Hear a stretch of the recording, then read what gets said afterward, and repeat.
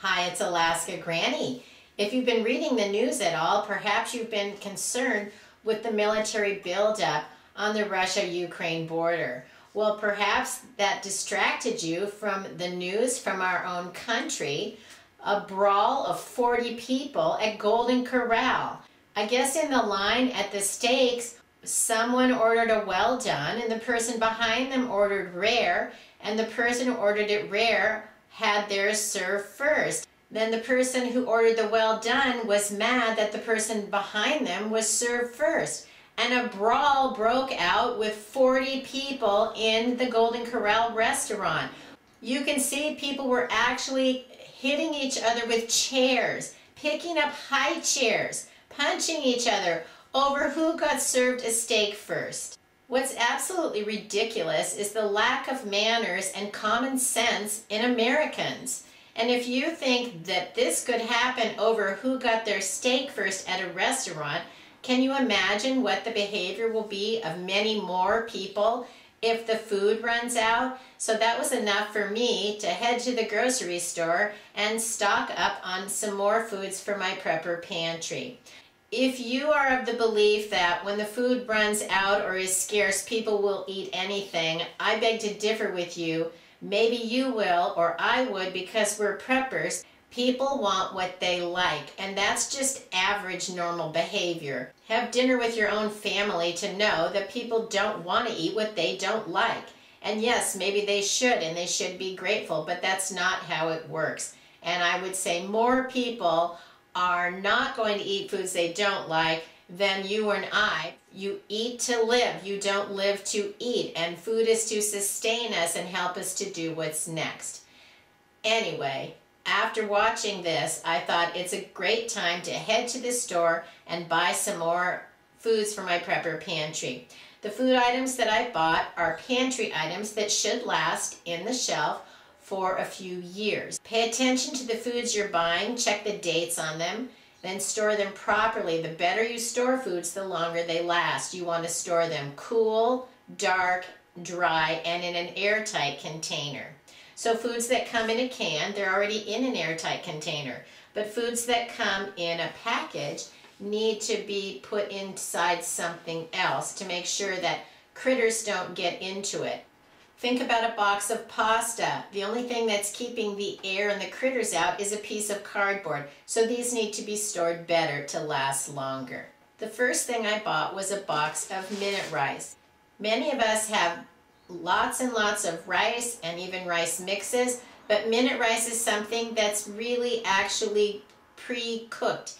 And you could just add water to it and allow it to soak, and you're going to be able to eat it. And that's not necessarily true with your plain old rice. You need to be able to boil water and cook that. So having a package of minute rice helps you not only to be able to get a meal on the table in a hurry, but you have rice that you could prepare without being able to cook. So if you aren't able to use your stove, you can still make some minute rice. It may not be the best rice you ever had, but you can certainly put some water over it, allow it to soak, and it's going to absorb the water and be suitable to eat. I bought 2 more packages of the Bear Creek soups. You only need to add 8 cups of water and you can make a large portion of soup. You can also divide these up and serve portions of it if you like. I made a video a while ago on different ways to add to these soups to make them bigger, better meals, and I'll put a link to that video in case you're interested. These were on sale for $3, and so I was glad I could snap them up. I also noticed that Progresso Soup now has a dry package soup like these, but they're nearly $5, so that's going to be a stretch to want to buy those when you can buy these for $3. So if you can still find the Bear Creek soups, add them to your prepper pantry. They're very tasty and they can last for several years. While these come in a pretty sturdy package, I like to store them inside of another airtight container to help them last longer. Maybe you've read about the bird flu and they're culling chickens in some of the southern states. Fresh chicken can be in short supply. Canned chicken has been going up in price. These have gone up in price to $1.99, but they had some on sale for $1, so I grabbed some to add to my prepper stockpile. Sometimes you want to have a small can, and if you want more, add 2 cans. When I initially found them, I thought perhaps they were the clearance because they're coming up to their date, but these have a best by date of 2025, so they're going to last a long time in the prepper pantry. I have a few recipes that use the taco seasoning mix, but these were on sale for only 39 cents. So this is a nice way to have your prepackaged taco seasoning so that you can add it into one of your, say, shelf meals if you wanted to. I like to combine meals together in a Ziploc bag and then put them all in the pantry. Then if I want to make a meal, I can pull out the bag and make that for a meal. So these can go into my shelf meal, my prepper pantry cleanup recipes, the meals I set aside together. Taco seasoning is also something that's easy to make yourself. I'll put a link to a video I made that gives you the recipe on how to make your own taco seasoning from the spices you probably already have on hand.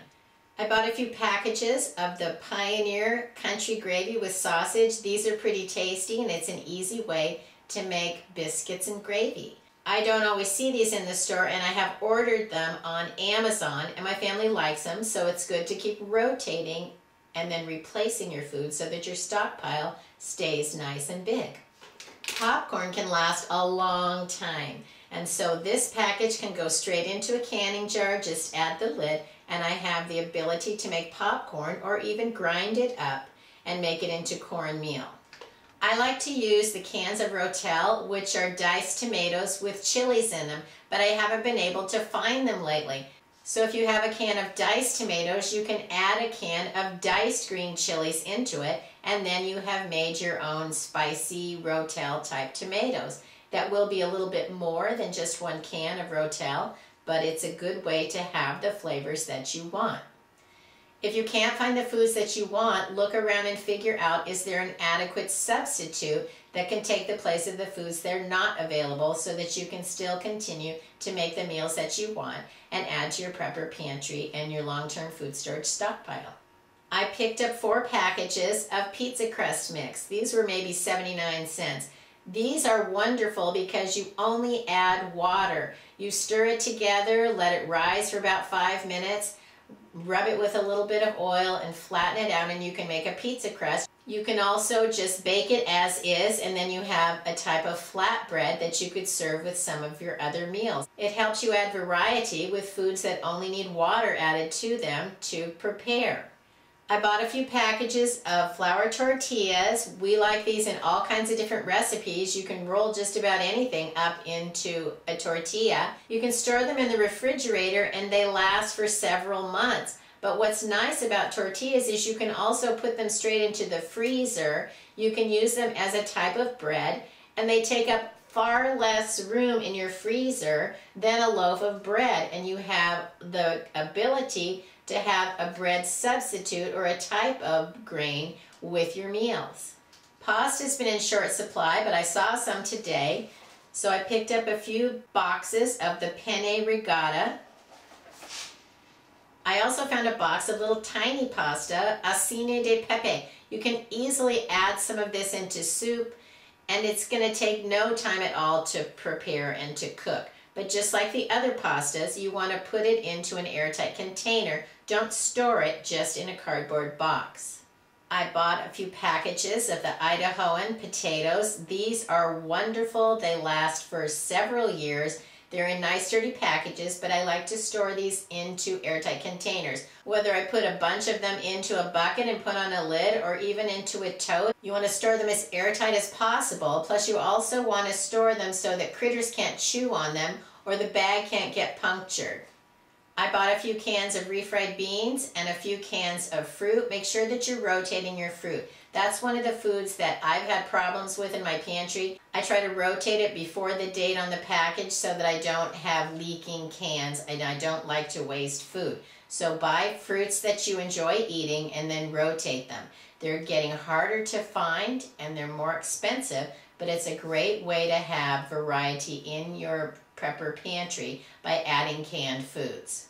Something I've been looking for a long time are bay leaves or laurel leaves, because you can sprinkle these into your dried foods when you're storing them long term, and they help repel bugs. But they've been something I haven't been able to find for a long time. How do you know if your bay leaves are still fresh? I made a video about that. You just dip them into a little boiling water, and if you can still smell the aroma, then they're still going to be fine. I'll put a link to that video if you're interested on how to tell if your bay leaves are still fresh and good to use. Stockpile food while you still can. Use every space that you have to store it, and remember that you can stretch foods. Add things like rice, pasta, mashed potatoes, and make your meals go a little bit farther.